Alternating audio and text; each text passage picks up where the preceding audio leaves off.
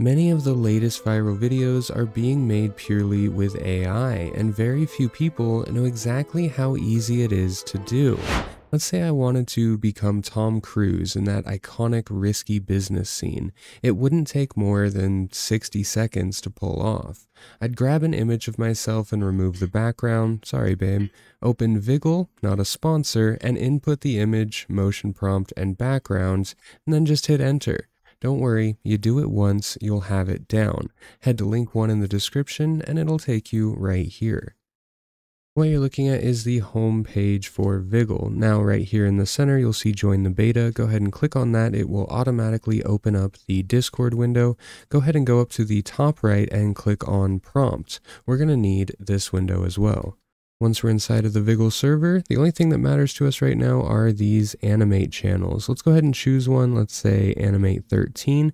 They all do the same thing. There's just going to be a different queue time or a busier population depending. Here, the queue only is 2, which is actually really good. We're going to go down into the bar and type in animate and hit enter.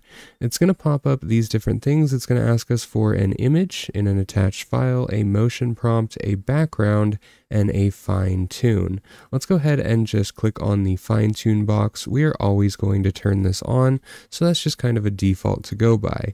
In the image, we're going to go ahead and attach the image that I used, which was going to be this guy right here. And for the motion prompt, we can go back to the Viggle AI website. Here we are in the prompt section, and you can see there is a ton of different pages down here. What you're going to do is you're going to find a movement that you like. So let's go ahead and say we want this bad pose walk. Right, let's go ahead and just say we want that. We will click on this little icon right here, which will copy the prompt. And then we can go right back to the Viggle Discord. Once back, we can go into the motion prompt and just simply paste that in here. And then under background, we can choose from template, which the template is the motion prompt, which would just be the gray background.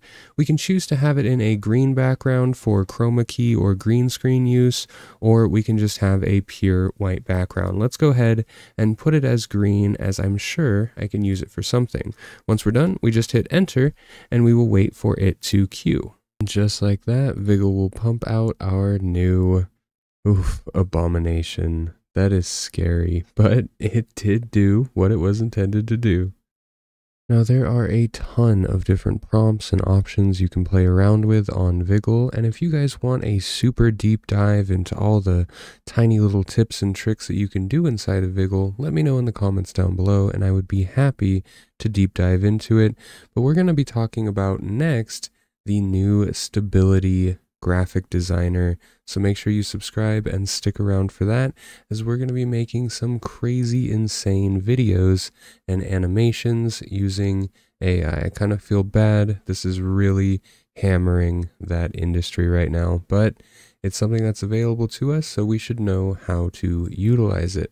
So make sure to subscribe, and if you want to see some really crazy stuff, like taking flat 2D images and turning them into 3D landscapes and worlds, check out the video on your screen now. You are going to be shocked. Remember, when you're using Viggle, it really matters to get the full body photo in there for the reference.